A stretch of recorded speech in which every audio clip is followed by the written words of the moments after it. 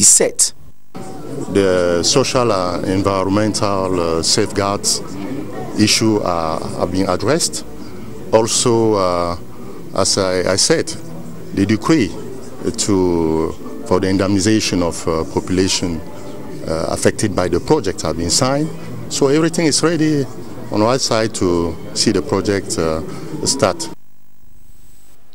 Like we heard in our lead story, the Newtown Airport quarter in Douala II municipality, predominantly occupied by Muslims, will be demolished in the days ahead. All those living there are being advised by the government delegate to the Douala City Council, Fritz Ntone, to make hay while the sun shines. We have details with Jalo Buba in this report. In a heavily attended meeting by a cross-section of the Muslims living in Douala at the invitation of the government delegate to the Douala City Council, Dr. Fritz Ntone had 2 points on its agenda. These were the planned demolition of Newtown Airport neighborhood and the closure of 3-hectare portion of the public cemetery within the same neighborhood to make way for the expansion of the city of Douala. This neighborhood, located close to the Douala International Airport, is considered a risk zone unfit for inhabitation. The government delegate has therefore called on the Muslims community to collaborate. He further explained that the earmarked demolition was supposed to have taken place since, but he decided to delay it to allow the Muslims end fasting during the month of Ramadan. It should be noted that of late the city council is wiping out quarters inhabited without proper authorization. Newtown Airport is therefore not an exception. The mayor of Buea subdivision, Ekema Patrick, who was reportedly abducted recently by Ambazonian fighters, has disclaimed the allegations. In an exclusive interview with DBS television over the weekend, Mr. Ekema said he knows all those who went him down and promises to deal with them. Let's hear him on the mic of our staff man, Nono Fortue. If they talk of assassinating or kidnapping the mayor of Buea, I know. It is something very local. It is often said in a dialect that if your father, your mother, your brother, your sister does not expose you to witches and wizards, nobody will bewitches you. I know where my problems are coming from. They are internal problems. They are internal problems within. And on the 22nd of September, I had an attack at my residence and my property, and they were looking for me. I complained to the judiciary, citing names. Some of them are here, they have immunity, and they go in the public and say, we are lawmakers, we have immunities. These are the perpetrators of all these nasty acts. Look, it is high time I'm going to retaliate. They should know, they should be informed that we are well informed, and nobody has monopoly of kidnapping. They have done that because looking for ransoms to meet up with what they have probably would have lost in some other institutions they were managing, where they thought there was milk and butter. And today they find the situation very, very degrading and denigrating. So they get into alliances with others with those kind of a dental formula like a bulldog. Others who are frustrated, either they were managing a local institution and today it's not there. I see some of them lamenting that the government has kept them in cold. They should wait for me. I will come back to them. If we don't trace the root, we cannot solve the problem. And I'm going to... We hope the roots to all this is traced in a normal way. We still talk about the end of the month of Ramadan, and this time we are in Dawara, where Muslim faithfuls gathered to thank God for guiding them throughout the 30 days of fasting. They equally prayed for divine assistance in solving the socio-political crisis in the northwest and southwest regions. Nimpa Francis reports from Dawara in Bamenda. Allahu Akbar! Allahu Akbar! Allahu Akbar! The central mosque in Dawara was jammed to capacity by Muslim faithfuls who gathered to offer thanks to Allah for guiding them all through the 30 days long fasting. The Imam, assisted by Seydu Musa, prayed Allah to grant those in authority with wisdom which will help them take decisions that will solve the present political crisis plaguing the Anglophone regions of Cameroon. I don't understand. I want to say, may we sit down together, sit down, look, we follow a book and we follow a big for them. He pointed out that Islam is a religion of peace. With Muslim or Christian, may they be one together, may they be the brother there. Not be say this one a Christian or this one a Muslim, not behave some kind way, good. And so they have prayed for peace and prosperity to reign in the nation. Amongst the hundreds of faithfuls was the Chief Executive Officer, CEO of the Baba Group Company, Alhaji Baba Danpolo, who received special prayers and blessings for his humanitarian endeavors. Dining and wining continued in homes to mark the feast of Ramadan in Dawara. Allahu Akbar. Allahu Akbar. Over in the East region, the Manjo subdivision in that part of the country will in the days ahead be in possession of a cassava factory. This is a donation from the Cameroon Women Business Leaders Association, which will facilitate the transformation of this cash crop into Gari. Staff Lady Wamba Tansi Mirabel completes that story.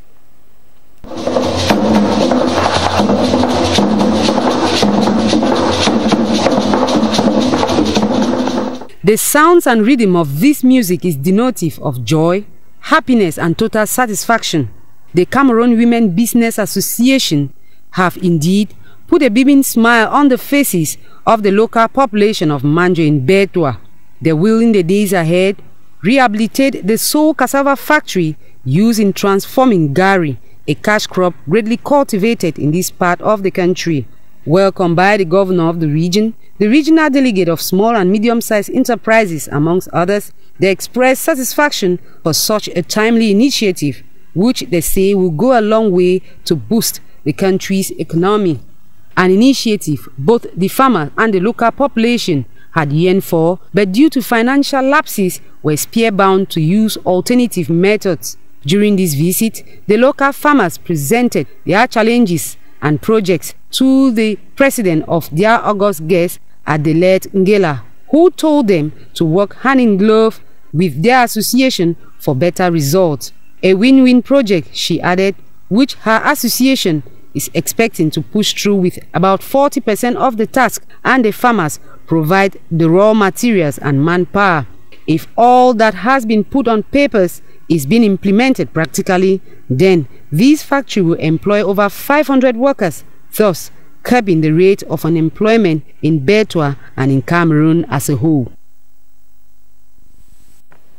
We remain in the East region. Militants of the CPDM party in the Opanyong division held a meeting over the weekend to express their motion of support to the head of state, President Paul Biya, in line with the upcoming presidential election.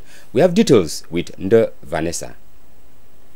Their peers from other regions, CPDM militants of the Opanyong division have called on the President of the Republic, Paul Biya, to stand for the 2018 presidential elections. It was in Abongbang during the evaluation of registration on the electoral list that the militant expressed their motion of unconditional support. This delegation was led by Senator Benjamin Amama, who on this occasion evaluated the preparedness of the funeral of their former boss and to ensure the militants of the ruling party have registered. The evaluation of the registration of our militant on the electoral list. We are very satisfied to see that the instruction given by the hierarchy of the party have been applied, and we have taken advantage of this meeting to renew our appeal to the head of state, His Excellency Paul Biya, to be our candidate for the upcoming presidential election. It was a brief meeting where militants and well-wishers of CPDM of the Opanyong joined to pledge their motion to stand behind the president during the 2018 presidential elections. We apologize for that poor quality of the sound in that report. The international community commemorated the Day of the African Child over the weekend. The day falls every 16th of June, and Cameroon's Consumer Foundation for Cacao organized activities to talk about the nutritional habits of African children. We have details with Seka Zubairatu in the following reports. Once again, the African child has been on the top chart. This time around, the talk was on the nourishment of the African child. According to FOCACO, the African child is malnourished, reason why parents, African children came together in a seminar for a better understanding of what child nutrition is all about. There, it was observed that most African children do not take milk. Even when they do, it is less nourishing as prescribed. So much talk was based on how and what natural or artificial milk is necessary for the well-being of every child.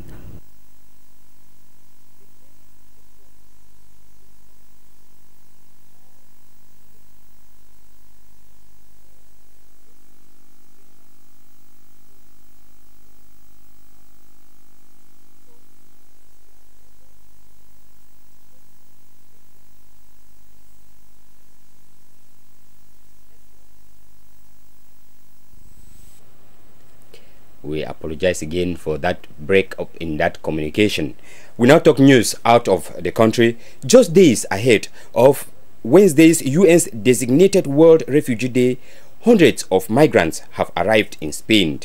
3 ships brought more than 600 migrants to the port of Valencia on Sunday, and after the Spanish Coast Guards on Friday and Saturday rescued more than 900 migrants in the Gibraltar Strait. We have details of that story with VOA correspondent. Humanitarian ship the Aquarius, aided by Italian vessels the Dattilo and the Orione, brought 629 migrants to Spain on Sunday.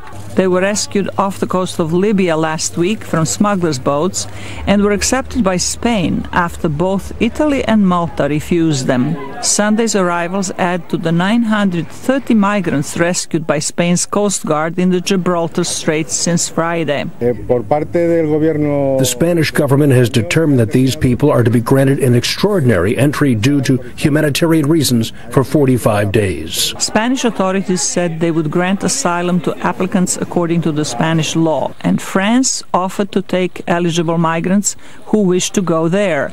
Germany has been silent regarding the latest wave of migrants after the government's previously welcoming policy brought into question the future of Chancellor Angela Merkel's leadership. Southern European countries are getting weary of the huge waves of migrants landing on their shores and want an EU policy that would ensure a fair share of the burden. We must create European processing centers in the countries of origin and transit. That way we can anticipate and accelerate the identification procedures and request for European asylum. Pope Francis on Sunday called on countries to come to an agreement while urging local communities to embrace the desperate people. I hope that the countries involved in these processes will reach an agreement to ensure, with responsibility and humanity, the assistance and the protection of those who are forced to leave their country. Each of us is also called to get close to refugees, meet with them, and value their contribution to the community. A European Union law known as the Dublin Regulation stipulates that member states through which the asylum seekers first enter the bloc are responsible for their asylum claims. That puts a heavy burden on Mediterranean countries such as Greece, Malta and Italy, where most of the migrants first land. Zlatica Hoke, VOA News, Washington. We still talk about immigration, and this time in the United States of America, where lawmakers in Washington are refocused on immigration as the Trump administration defends the separation of some immigrant children from their parents at the U.S.-Mexican border. Details once more with VOA correspondent. Once a rare practice, federal agents now routinely separate families seeking asylum or attempting to enter the United States illegally. Roughly 2,000 minors are being housed in facilities like this converted Walmart in Texas while their parents' immigration status is decided. Video released by the U.S. government shows what appear to be humane conditions, but furor over the Trump administration's zero-tolerance policy for unauthorized border arrivals has surged. This is horrifying, and we're taking kids as young as 4 months, I saw, 1 to 2 years old. That's an atrocity. The policy is designed to frighten the parents by taking away their kids, traumatizing the kids, and they think that that will serve as a deterrent for people exercising a basic human right, which is to ask for asylum. President Donald Trump continues to view America's immigration debate through the lens of public safety, often pointing to foreign-born members of a vicious Central American gang. Thousands of MS-13 gang members who have infiltrated our country so illegally and so violently live by their gruesome motto: kill, rape, control. And the White House insists it is just following the law. The children can be taken care of quickly, beautifully, and immediately. The Democrats forced that law upon our nation. Immigration experts and many legal scholars say, in fact, the administration is interpreting U.S. immigration law as no other administration has. Democrats have condemned both the policy and Trump's rationale for pursuing it. In the world, there's a recognition that people can seek asylum, except apparently not in the United States. Keep on bringing it down. Emotions are being stoked as the House of Representatives prepares to vote this week on 2 competing Republican immigration reform bills. We said from the beginning we want the House to debate immigration reform in a serious, meaningful way, and it looks like that is happening for the first time in nearly a decade. Both bills would provide legal status to hundreds of thousands of undocumented immigrants brought to America as children, make sweeping changes to legal immigration, and boost U.S. border security. It is unclear either will attract enough votes to pass. Michael Bowman, VOA News, Washington. And we talk sports, this time football, with the intellectually deficient competition that has been going on in Yaoundé. Cameroon has emerged champions in this year's competition for intellectually deficient that was organized in Yaoundé. They thrashed their Gabonese counterparts 5-1. It should be noted that in their first outing, they were beaten by Gabon, and this gave them the lesson they needed to galvanize the boys and bring them to confront Gabon again in the finals. Here is an excerpt of the coach, Azefak Verdo, who gave their modus operandi that led them to this victory. We are quite interested, we are quite happy. The results came, that is what we expected. And we thank God our work has paid today. We were grateful because they respected instructions. All the technical and the tactical aspects that we lacked last time has been corrected, and the goals came in their numbers. So what was the strength? The strength of Cameroon was that they respected to the least the instructions given, technically, tactically, especially at the up front. Those guys could make the result, could put down balls, throw balls, and because the Gabonese team played dual balls. So I observed that last time and asked my guys to put the ball on the floor. And when the ball was on the front, the difficulty came, and we exploited that opportunity, and the goals came in their numbers. That is the bit we put together in this edition of the news, a news in which we heard about the Cameroon-Chad bilateral relationship as we have in the images there, which is being strengthened with the imminent construction of a bridge over the Logon River to link the 2 friendly countries. Arrangements to that effect were finalized today in Yaoundé during a meeting that brought in experts from both countries. And equally, we heard about the Muslim community living in Douala that met with the government delegates, Fritz Ntoni, to discuss the imminent demolition of Newtown Airport, a neighborhood in Douala 2 subdivision in the near future. The delegates equally used the opportunity to discuss about the closure of a close to 3 hectares of a public cemetery in the same neighborhood. And like we heard in the brief in this about World Cup going on, the match pitching Tunisia versus England is still ongoing, with the scoreline situation still 1 goal on either side. That is the package we had for this evening. The next newscast will be coming up at 9 p.m.